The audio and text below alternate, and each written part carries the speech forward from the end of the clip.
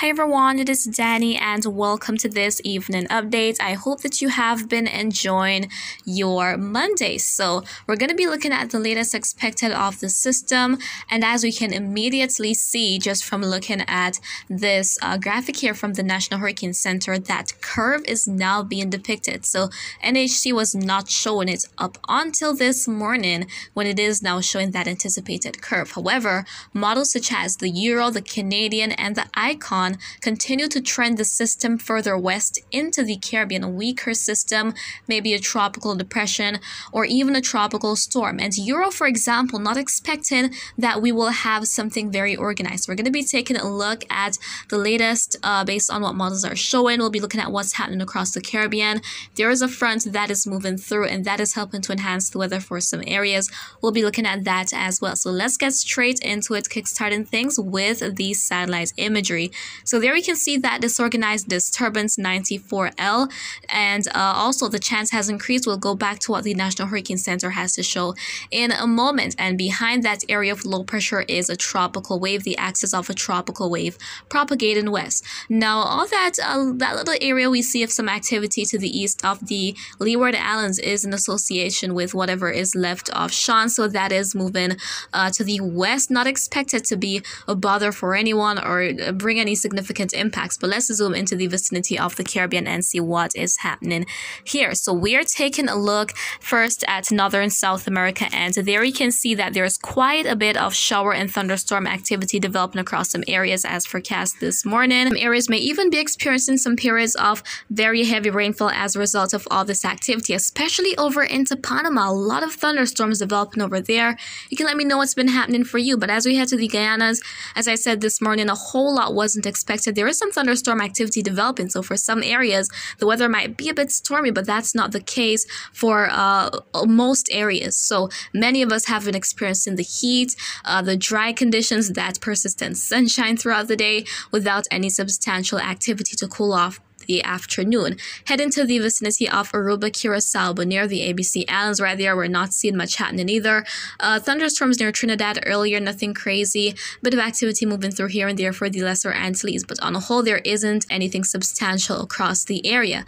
Now, there is a front coupled with a trough, a surface trough ahead of that front, helping to enhance the weather across sections of the northern Caribbean. So there we can see all those clouds moving down from the Gulf of Mexico, and there's also a lot of cool, dry air associated with it. So that frontal boundary extends into the Caribbean, and that front and that trough, as I said, is ahead of it. So that's helping to enhance the rainfall for some areas, as we can see for Jamaica, going to Cuba, even near the Bahamas as well for some areas, not persistently though.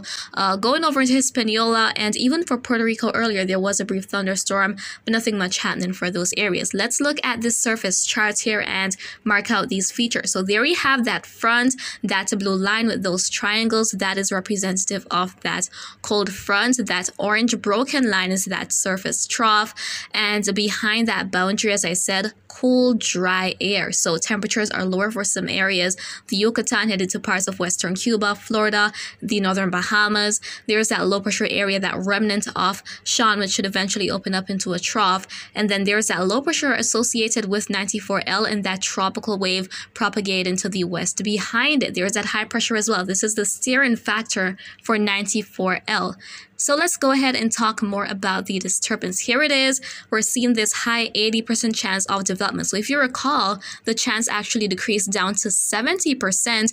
And in my morning update, of course, that was with data from the 2 a.m. update. It was at 70 and 20%, 20% through 48 hours. And now it is back up. So the chance is increasing yet again. So it might have that window of opportunity to get itself together, maybe becoming a tropical depression, potentially a tropical storm, acquired the name Tammy, so Tammy's the next name to be used, and it could be a problem for the Caribbean. But as I said, some models definitely want to take the system in. Others, such as GFS, want to keep it out. We'll be looking at some data very soon in that regard. So that chance has been on a roller coaster, but for the most part, it is going back up. So we may have a tropical depression, potentially a tropical storm coming out of the system. So let's go on to some model data, after which we'll look at conditions out there. We know that the waters are very warm. So we're going to be focusing on that shear and glance at the dry air map as well. So we're looking at the track guidance now. So here we can see that models are definitely taking the system very, very close. Some of these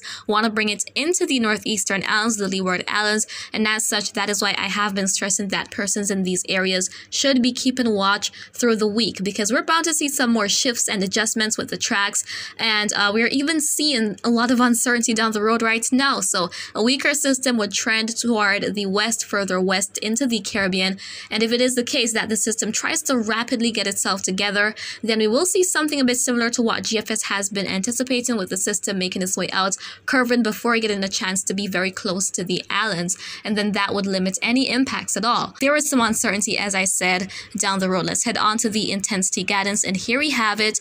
So in that green shading, that is representative of tropical storm force winds.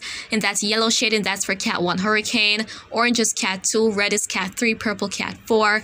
And if you're hearing some noise in the background, that is actually the rain coming down in my area. So we're getting some well-needed showers here. There was some thunderstorm activity earlier for me as well. But looking at this map here, we can see that models are now expecting that this will become a hurricane. So they're kind of all over the place with the intensity of the system. As I said, there is some uncertainty down the road, but I do not expect it to rapidly intensify.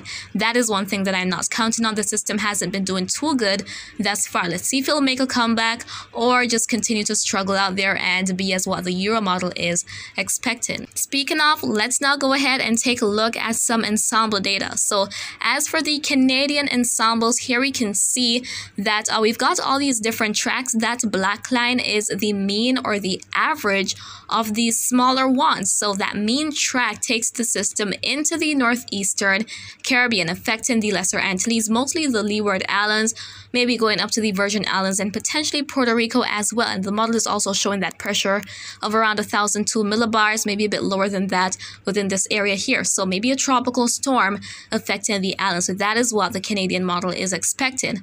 As we head on to the GFS tracks, we can see that that black line, that main track, remains outside the region, paralleling the Leeward Islands. And so these more colorful tracks represent a stronger system, while we're seeing these lighter blue shades, they're representing something weaker. So take a look at this. For the most part, these tracks which represent a weaker system head into the Caribbean. So a weaker system, as I said, will trend more toward the west. It'll take a more westward route headed into the Caribbean. And then looking at the Euro ensemble tracks, this is very interesting. Majority of the tracks are showing the system entering the Caribbean, maybe as an unorganized system or as a weak tropical depression or storm. So the majority of Euro ensembles expecting that the system will enter, and Euro on a whole has been very consistent about that weak system headed toward the west before making that curve out. So that is a pretty decent possibility, and as I've highlighted in this morning's update, I know that some areas are in need of all that rainfall, but we do not want a whole lot of rain, and the system will have the potential of unleashing that heavy rainfall, which may trigger those dangerous conditions, the flooding, the landslides, mudslides. So that is going to be a concern if this westward trend continues, and it looks as though it will. As we look at conditions headed to this wind shear map, those red lines indicate unfavorable shear. The system is right there, and there you can see the white outline of the Caribbean islands, South America. So the system is right within that region. The shear isn't too bad now, so let's see how it is going to take advantage of these conducive conditions. Going on to that dry air map, not a whole lot of dry air being a problem for it either. So it has not been doing well, as I've said earlier, but we'll see how it progresses as we head throughout this week, as it heads closer and closer to the Caribbean. But based on the looks of it, this could be a problem for the islands. And so guys, I'll be keeping you posted on it as time goes by, and that is pretty much what I wanted to share with you in this update. So I hope you found it to be quite informative, and if you have any questions, please do leave them in the comments. I'll respond to you once I get the chance to do so, and remember to always be weatherwise.